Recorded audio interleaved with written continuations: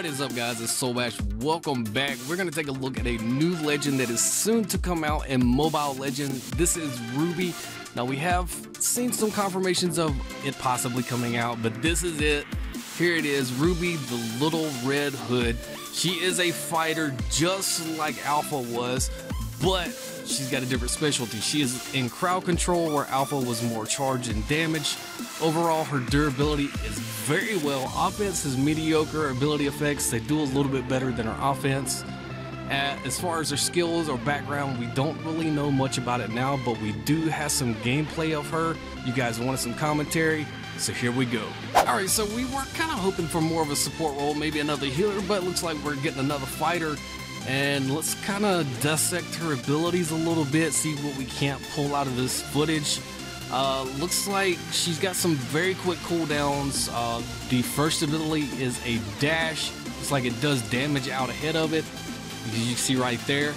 And here we go again, that dash right there. And the ultimate. Okay, the ultimate was used, didn't look like it connected right there, but that dash, that gap close on her is pretty good. Level 6, actually, he was doing a pretty decent amount of damage to her, so she probably, on this build, doesn't look like she's building into much defense yet. There's some physical attack popped up, you could see there, that they were probably going to build into. She does have some very, very nice crowd control. Obviously, that's what she is. As you can see, that second ability, it looks like it's also got another mechanic to it. I don't know if that kind of pulls you in. It looked like he pulled him in a little bit and stunned him with the second ability. And wow, that control is just absolutely crazy. Okay, here we go again. Let's take another closer look.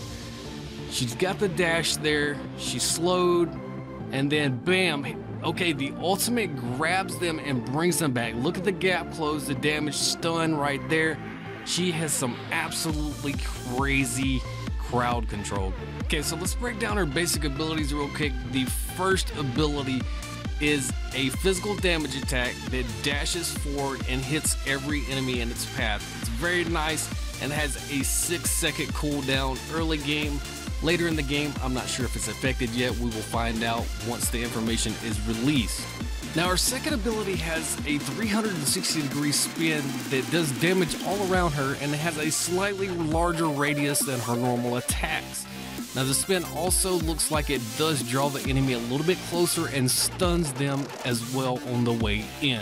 And with a 6-second cooldown, that ability is going to be very useful in team fights. And her third ability, which is her ultimate, looks like it is a conal frontal attack that draws enemies in. It hits multiple targets and stuns them as well. And it has a 26-second cooldown. Overall, this is a very strong character, it looks like. She is very well-rounded, very defensive, and the crowd control that she has is absolutely amazing. The stuns, the ability to pull people in, close the gaps with that first ability, and having only 6 seconds on the cooldowns. If you add cooldown reduction items, we don't know what the basic build for her is going to be yet, but I can see some pretty crazy stuff coming with this legend once she is released. That's going to be it for this video, guys. Let me know what you think about this legend in the comments below. Was it what you expected it was going to be? I know we didn't get the support like we thought we were going to have, but this is pretty awesome. That's it. I want to thank you guys again for watching. If you have any questions, leave them in the comments below. As always, like, comment, and subscribe. I am Solbash. You guys have a nice day.